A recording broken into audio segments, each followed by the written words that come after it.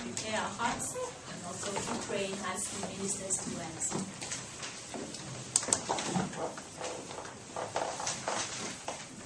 Well, good morning, everybody, and happy Sabbath to you all.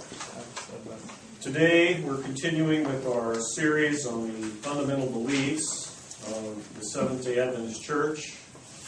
And this morning, we are looking at topic number 24 out of our 28. And this is related to Christ's ministry in the heavenly sanctuary, and sometimes we refer to it as the investigative judgment. And what I would like to do to begin is simply read for you the official church statement on our belief, and then I'd like to talk a little bit about the history of this belief, touch on some controversies related to this belief, and then look at some of the basic elements that make up this belief as we read from the Bible. So first, let's take a look at our church statement. There is a sanctuary in heaven, the true tabernacle, which the Lord set up, and not man. In it, Christ ministers on our behalf, making available to believers the benefits of His atoning sacrifice, offered once for all on the cross. He was inaugurated as our great high priest and began His intercessory ministry at the time of His ascension. In 1844, at the end of the prophetic period of 2,300 days, He entered the second and last phase of His atoning ministry.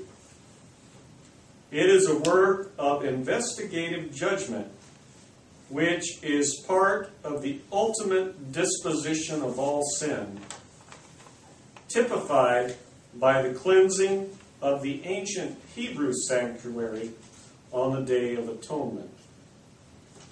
In that typical service, the sanctuary was cleansed with the blood of animal sacrifices, but the heavenly things are purified with the perfect sacrifice of the blood of Jesus. The investigative judgment reveals to heavenly intelligences who among the dead are asleep in Christ, and therefore in Him are deemed worthy to have part in the first resurrection. It also makes manifest who among the living are abiding in Christ, keeping the commandments of God and the faith of Jesus, and in Him, and therefore ready for translation into His everlasting kingdom. This judgment vindicates the justice of God in saving those who believe in Jesus. It declares that those who have remained loyal to God shall receive the kingdom. The completion of this ministry of Christ will mark the close of human probation before the second advent. This is probably one of the longest and most complex statements related to our beliefs, and we'll talk a little bit about some of its elements a little later on. First, I'd like to briefly review a little of the history of this belief and how it came to be included in our fundamental beliefs. When Jesus did not return as expected in 1844, the Millerite movement, an event which we call the Great Disappointment, took place. Following this event, people were questioning what had happened and why Jesus had not returned, and various ideas and various theories were put forward including re-examining the date and setting it another year later or another season later.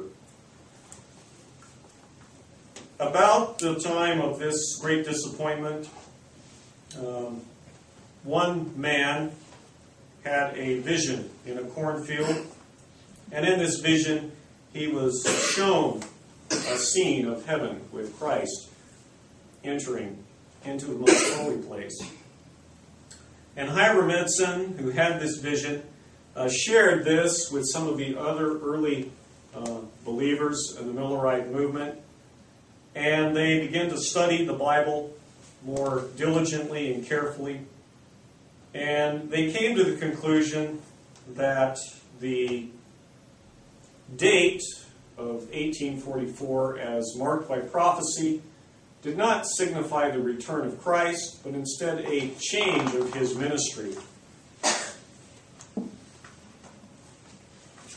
In the early years of Adventism, there was some dispute over this, and there were various variations on this. There were some people who thought that Jesus would still come very soon, and they thought that this ministry was what we called a closed door. From 1844, no one else could be saved. Jesus was coming soon. We had entered the period of probation. But of course, as the years went by, after 2 or 3 years and Jesus did not return, these people, or this idea was realized not to be accurate. And by the late 1850s, the earliest formulation of this belief had come to be.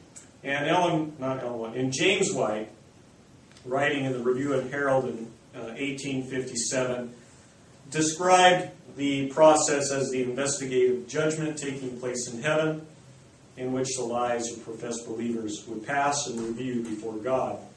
And this was the first time that this phrase, investigative judgment, was used by the Adventist leadership, and of course is still used today.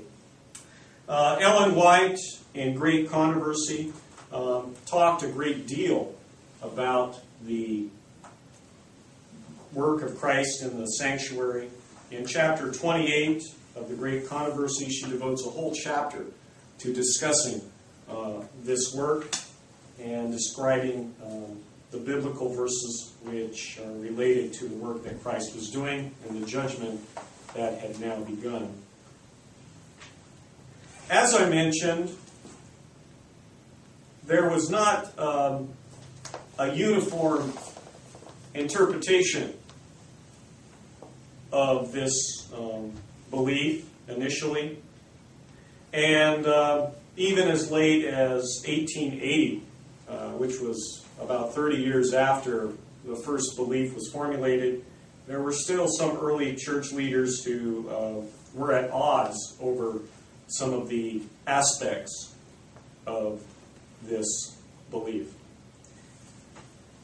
In the years that followed, as Adventist pastors began to attend secular universities in pursuit of PhDs and were affected by the scholarship of the non-Adventist world, some of these pastors began to question some aspects of this belief related to textual criticism rather than a biblical-based proof text approach to the study of this particular belief. And between the 1930s, till actually about 30 years ago, there have been a number of Adventist pastors or theologians who have sometimes come out with varying interpretations related to Christ's work in the Holy Sanctuary.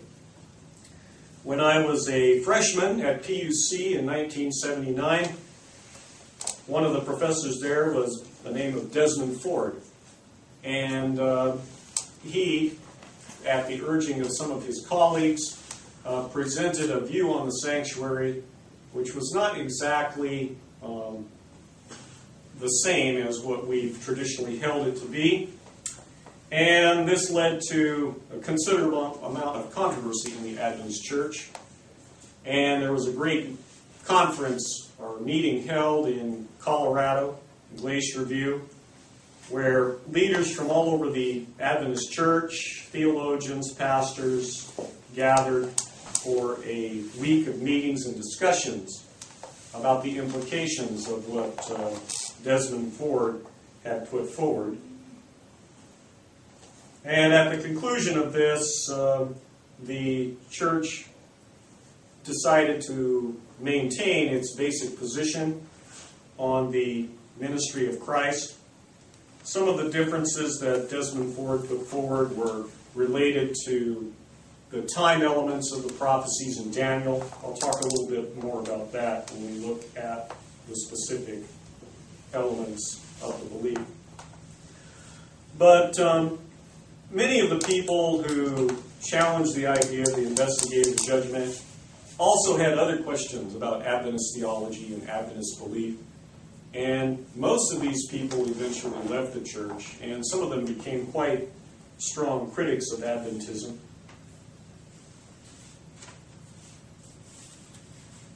The basic elements that I'd like to look at this morning related to our belief in Christ's work in the heavenly sanctuary start off, first of all, with the Day of Atonement. And we read about this, Leviticus chapter 16, in the book of the priest. It outlines the ceremonies that are to take place on that day. The Day of Atonement was held in the 7th month, on the 10th day, and it was the final religious festival in the Jewish calendar. The Jewish religious calendar was only 7 months long. The first month started with Passover. The 7th month ended with the Day of Atonement being celebrated. The Day of Atonement was a day of repentance, a day of seeking forgiveness from your family, your friends, and your neighbors, a day to be spent in prayer. And even today, this is the most sacred of Jewish holidays. It's called Yom Kippur today. And over the centuries, the Jews added other restrictions of fasting, not bathing, not wearing certain kinds of clothes. And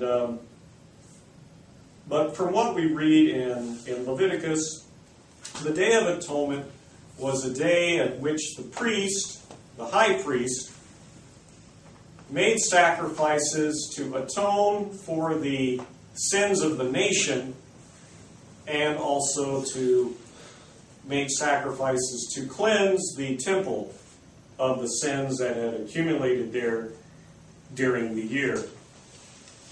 The high priest would, of course, offer sacrifices for himself.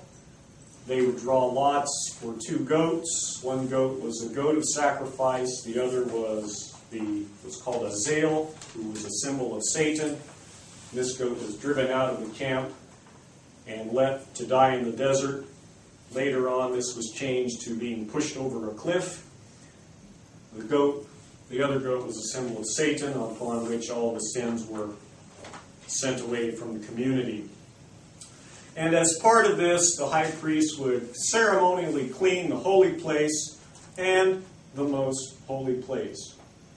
This was the only day of the year that the high priest would enter the most holy place. The other 364 days, the most holy place was off limits. And in fact, the high priest, if he was not fully purified, he would die if he entered into the most holy place. And this actually did happen on a couple of occasions, and so the Jews had a tradition of tying a rope around the right ankle of the high priest as he entered the most holy place. If he did die, they could drag him out without anyone else going in.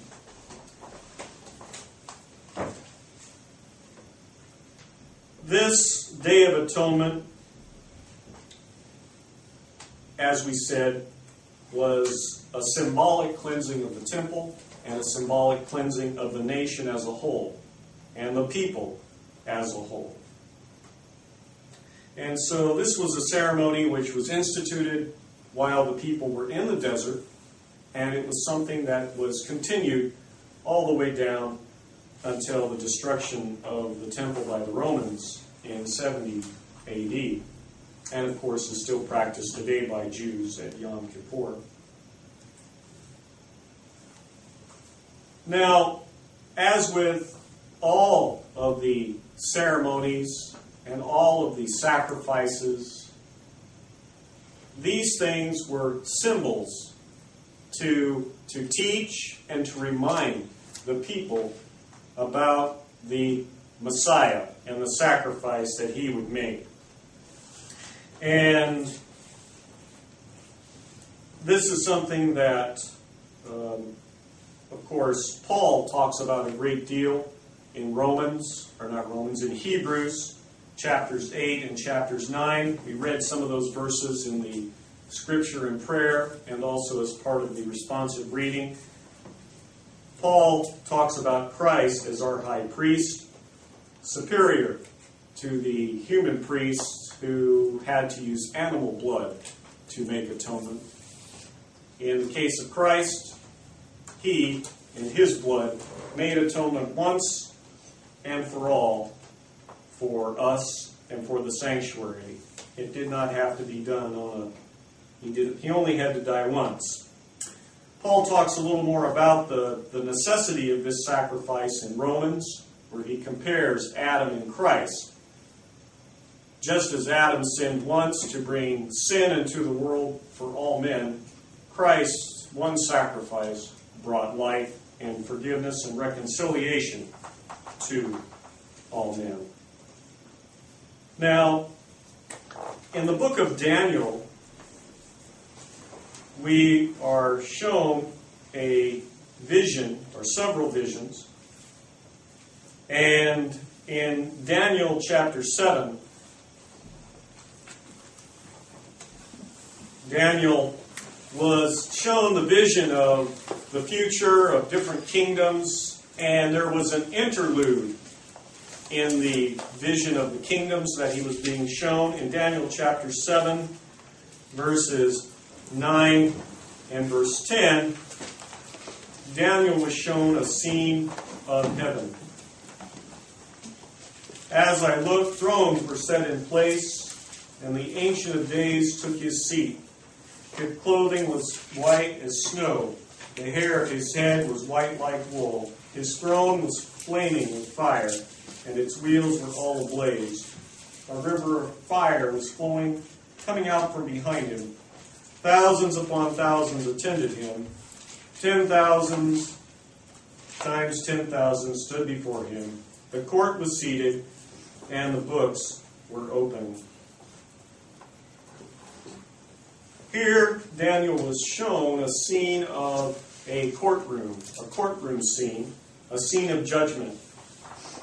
And from this, we know, of course, that judgment is going on in heaven. The placement of this scene is while the other prophecies are still being fulfilled. This is not a scene of the final judgment that Daniel is being shown.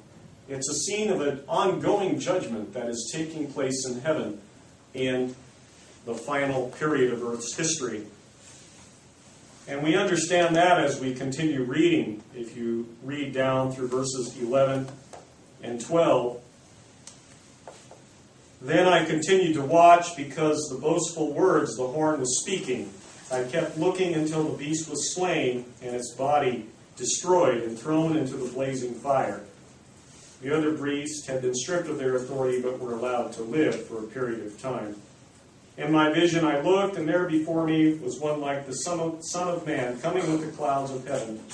He approached the Ancient of Days and was led into his presence. He was given authority, glory, and sovereign power. All peoples, nations, and men of every language worshipped him. His dominion is an everlasting dominion that will not pass away, and his kingdom is one that will never be destroyed. So here in chapter 7, we are shown this courtroom image, and then Daniel is shown that time continues, and the final beast of his vision of the four beasts, the dragon, was finally destroyed and thrown into the fire, and Christ returned. And so this courtroom scene that we see is before the return, the second coming of Christ. Now, Daniel did not understand what this vision was about completely. And in chapters 8 and in chapters 9 of Daniel, more information is given about the vision. In Daniel chapter 8, verses 13 and 14, we have the very famous passage telling us about the timing. Then I heard a holy one speaking, and another holy one said to him, "How long will it take for the vision to be fulfilled? The vision concerning the daily sacrifices, the rebellion that causes destruction, and the surrender of the sanctuary and of the host that will be trampled underfoot." He said to me, "It will take 2,300 evenings and mornings till the sanctuary will be reconstructed." And in chapter 9, the following chapter, more details and explanation are given about this. If you turn to Daniel 9, chapters 24, or verses 24 through 27, we have the very famous passage where Daniel was told that 77s would be given for his people, or 490 years, and after that time the anointed one would come. And so from this we know that the Messiah would come 490 years from the beginning of this prophecy. The prophecy is said to start from the sending out of an order to rebuild the temple. And if we study history, we find that this can be dated to 457 BC, when Artaxerxes issued the decree authorizing the rebuilding of the temple. And if we do the math from 457, if we go 490 years, it brings us down to the beginning of Christ's ministry in 27 AD.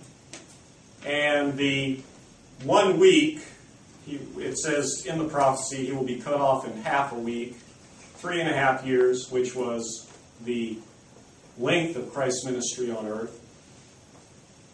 But the prophecy continued for another 3.5 years, down to about 34 AD, which ended with the stoning of Stephen and the ministry of Paul as the apostle to the Gentile world.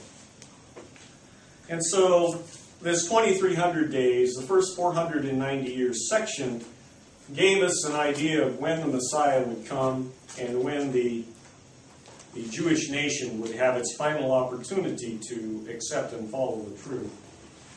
And of course, if we extend the prophecy down 2,300 years, a day for a year, we end up with 1844.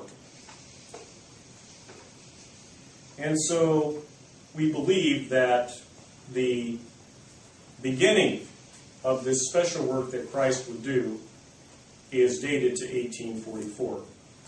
As we mentioned, when William Miller and others were studying the Bible, they misunderstood this to mean that Christ would come in 1844. And for a period of about 25 years, William Miller preached that Jesus was coming again in the fall of 1843, 1844. And the Millerite movement rapidly spread across North America and even into Europe and other countries beyond. Of course, Jesus did not come, and that is when this was reinterpreted by Adventists in light of the vision that was shown to Hiram Edson.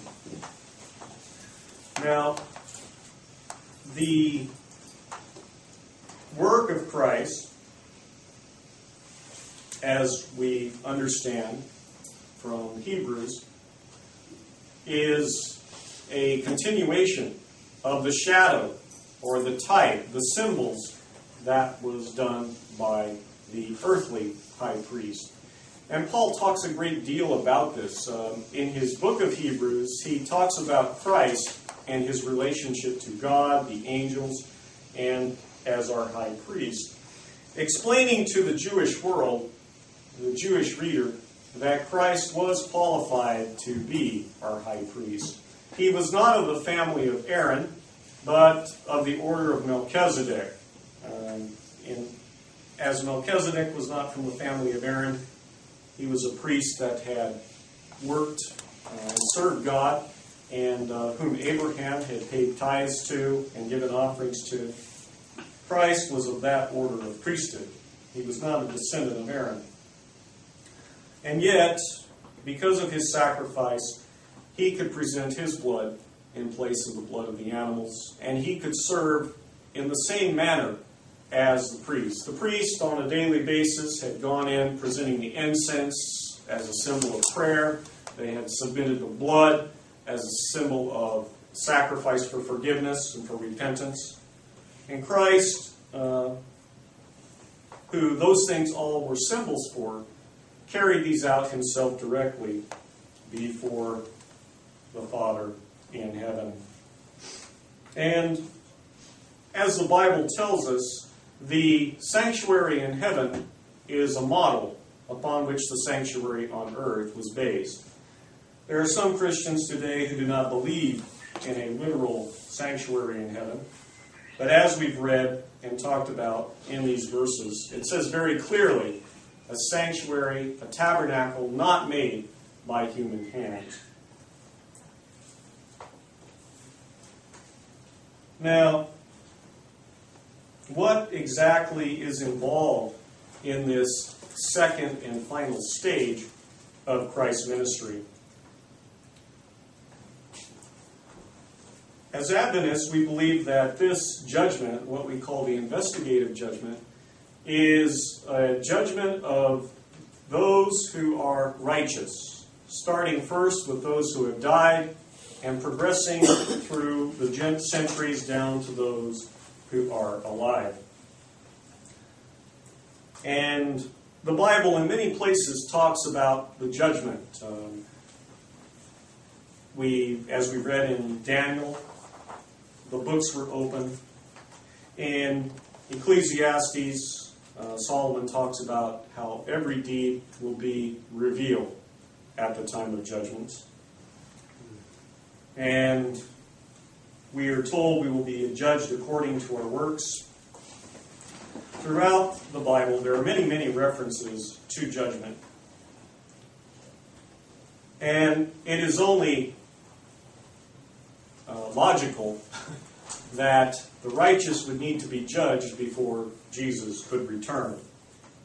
How would we know who would be fit for resurrection? How would we know who would be fit for translation unless their lives and deeds were examined and cleared? We know that the investigative judgment also is a forum which the whole universe can watch and see. God's process is one which is transparent.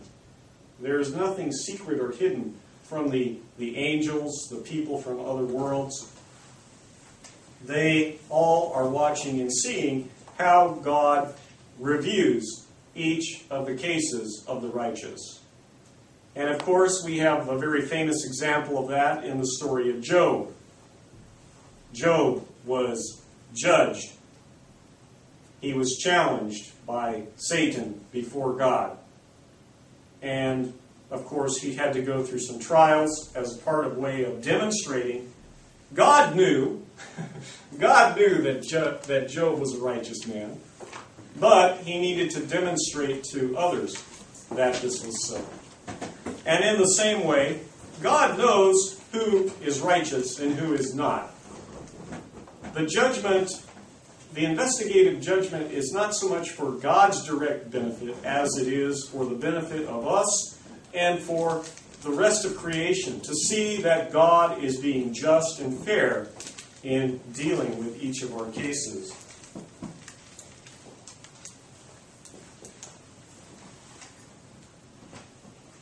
In Revelation, chapters 20, verses 11 and 12, we see another scene in heaven related to this.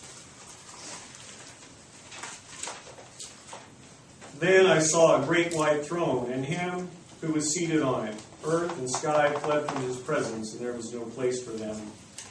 And I saw the dead, great and small, standing before the throne, and books were opened. Another book was opened, which is the book of life. The dead were judged according to what they had done, as recorded in the books. Here we are shown another scene of this investigative judgment, the judgment of the righteous dead. And in the following chapter, we see the timing and sequence of this in Revelation chapter 22, verses 11 and 12. There is an announcement made just before Christ is set to return. Let him who does wrong continue to do wrong. Let him who is vile continue to be vile. Let him who does right continue to do right, and let him who is holy continue to be holy. Behold, I am coming soon. My reward is with me, and I will give everyone according to what he has done. From these verses, we can clearly see that at the close of the investigative judgment, there will be no more opportunities for people to change their position or their view.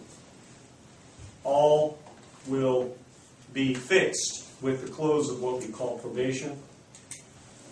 And as we read in Revelation elsewhere, and also in Ellen White's writings, a period of time will pass between the close of probation and Christ's return.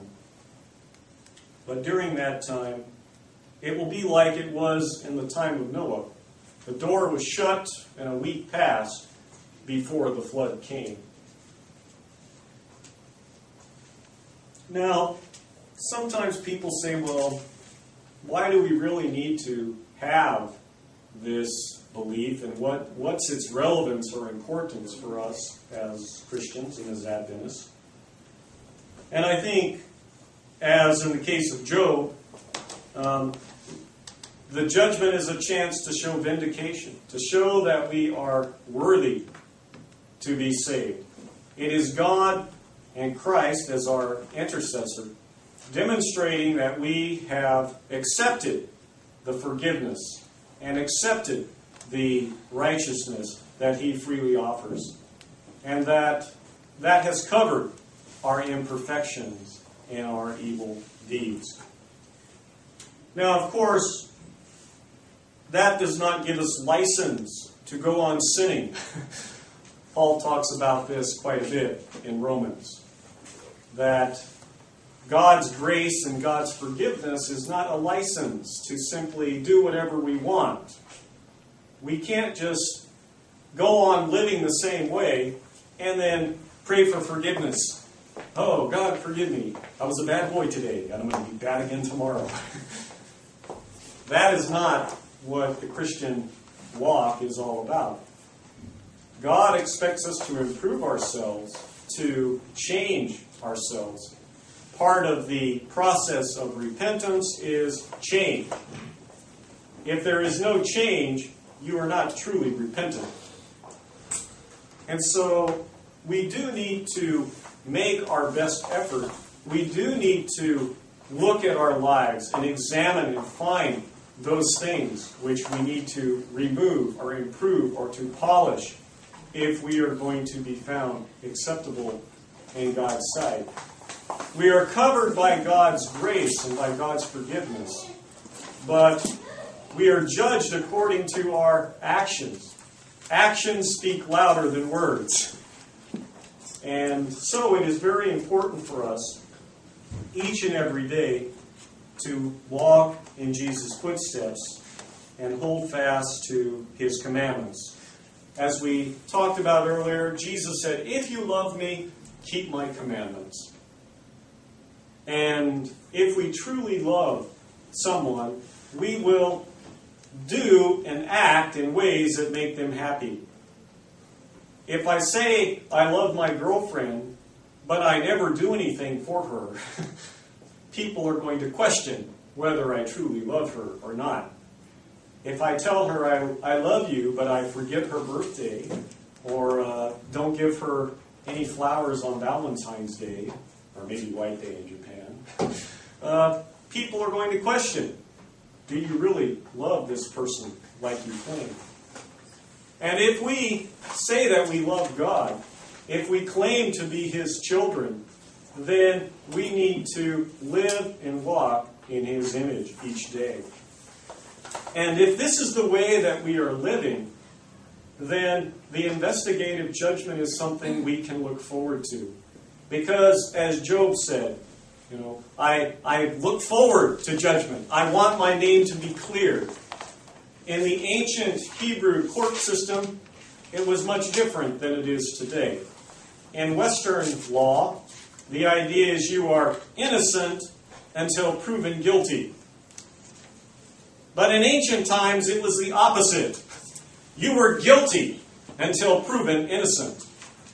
If you did not have your day in court, you were condemned, and you would be executed or punished.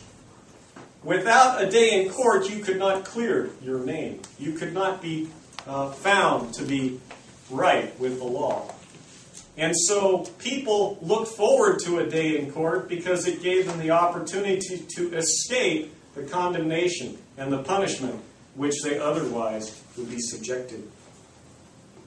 And so as Adventists, we should not fear the investigative judgment. We should look forward to the opportunity for our names to be cleared. But we can only have that attitude if we are living in harmony with Christ each day. And if we are living and walking with Christ, then He will help us to improve ourselves little by little each day. He will reveal to us the changes that we need to make, and we can become more like Him. Thank you. Thank you, Mark.